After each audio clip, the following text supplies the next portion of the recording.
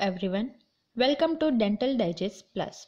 Today's topic is properties of dental materials.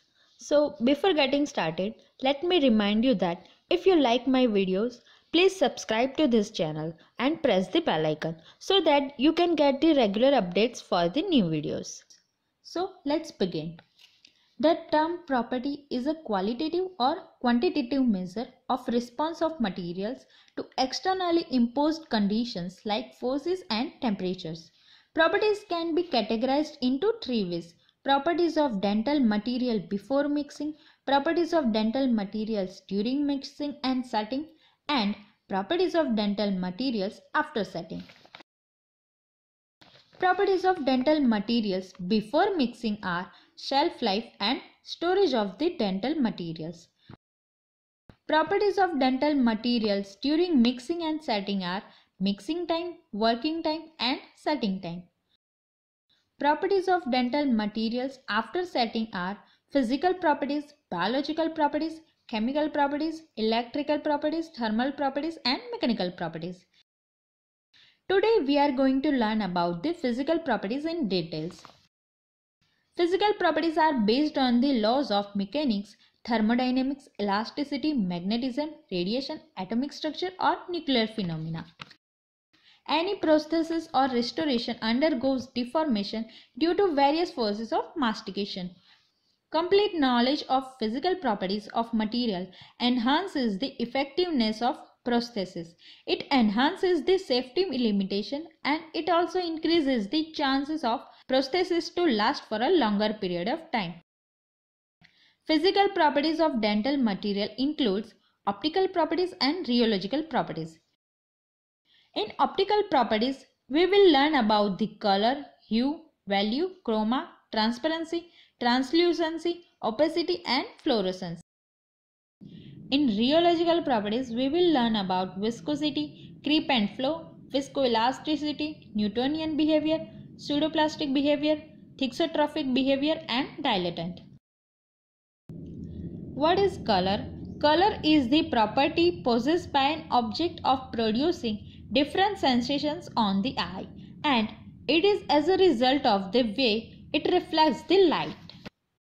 When a beam of light falls on a surface of an object, they either reflect or transmit from the object.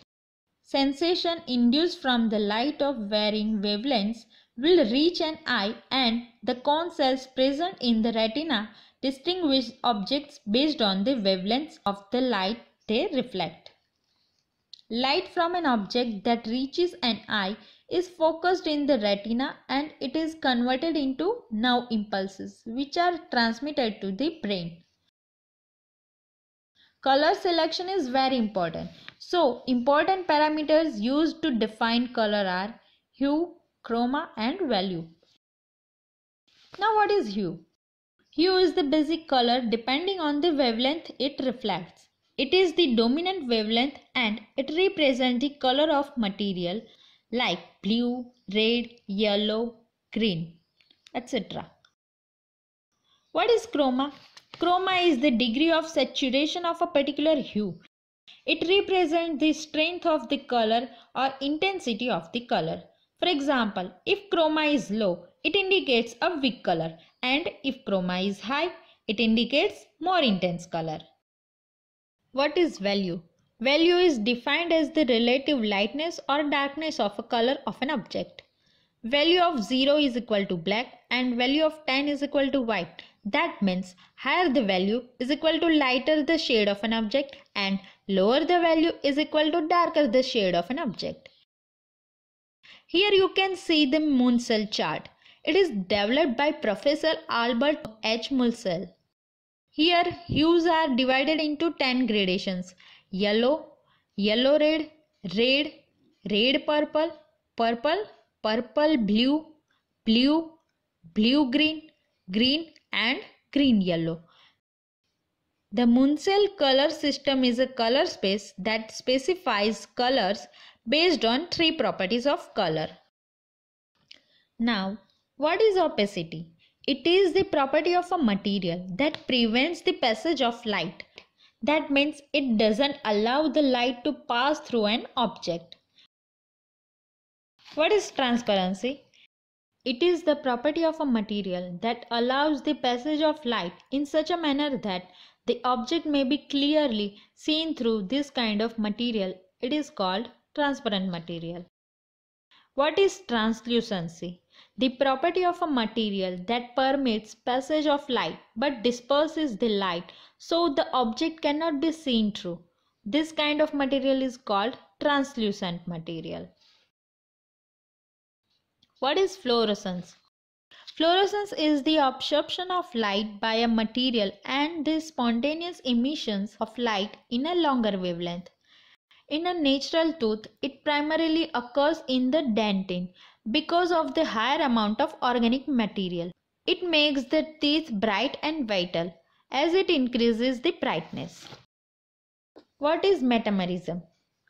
It is the phenomena in which the color of an object under one type of light appears to change when illuminated by different light source. In simple words, it is the change of color matching of two objects under different light sources. Different light sources interact differently with different materials. Daylight lamps and fluorescent lamps are different common sources of light in dental clinic.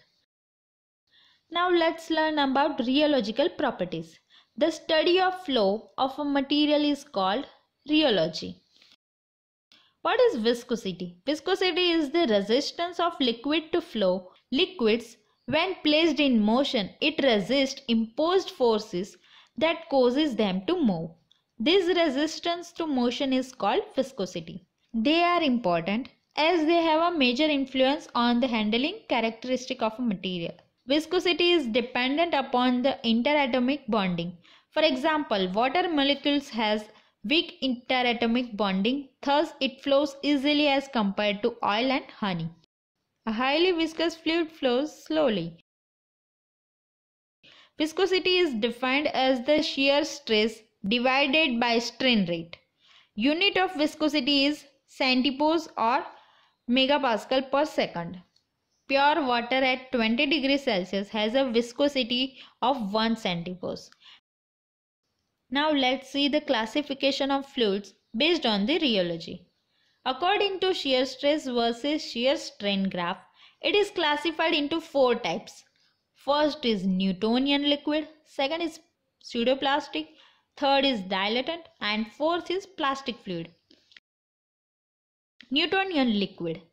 This liquid exhibits a constant viscosity under all stress conditions. It is an ideal fluid. In this, shear stress is proportional to strain rate. Only 10% of liquids are Newtonian.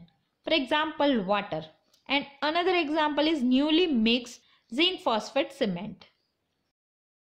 Pseudoplastic liquids. This liquid exhibit a decrease in viscosity when there is increase in shear rate.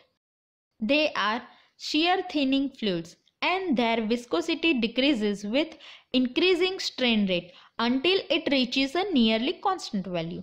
For example, ketchup, blood, nail polish, and in case of dentistry, polycarboxylate cement and elastomeric impression material are the examples of these pseudoplastic liquids.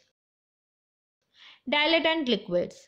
This liquid exhibit increase in viscosity with increase in shear rate. They are shear thickening fluids and they shows the increase in viscosity with an increase in shear rate. This kind of liquids becomes more rigid as the rate of deformation increases. For example, sand in water. And in case of dentistry, acrylic denture based material and traditional resin composites. Plastic liquid. This liquid remains rigid until certain yield stress is applied and then it starts to flow. The application of this yield stress to cause flow in a plastic material is called Bingham characteristic. For example, ketchup. And in case of dentistry, composite material. What is THIXOTROPICITY? It's a property exhibited by certain liquids that becomes less viscous and more fluid under repeated applications of pressure. If you shear them, their viscosity decreases, and if it is left undisturbed, then its viscosity will increase to its pre-stress level. It occurs due to the structural breakdown and reformation.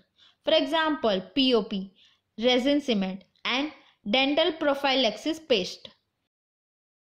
Impression material starts to flow when it is placed in tissues and the pressure is applied. They don't flow out of the impression tray until they are placed over dental tissues.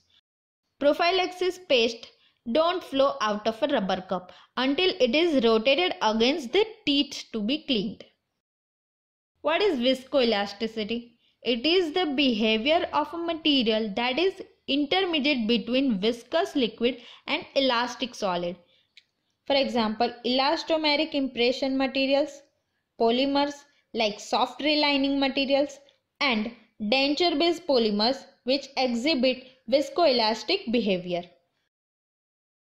What is creep? Creep is the time-dependent plastic deformation of a material under static load or constant stress near its melting point. There are two types of creep, static and dynamic.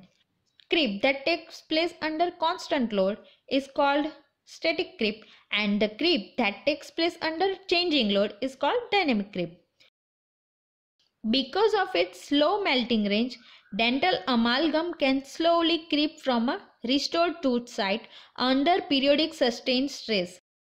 Creep can be seen into the metal when temperature approaches hundreds of degrees of its melting range. For example, in case of cast restoration. Now let's take a look at the flow. Flow implies a greater deformation produced more rapidly with a smaller applied stress. The term flow is generally been used in dentistry to describe the rheology of amorphous materials such as waxes. How to measure flow and creep?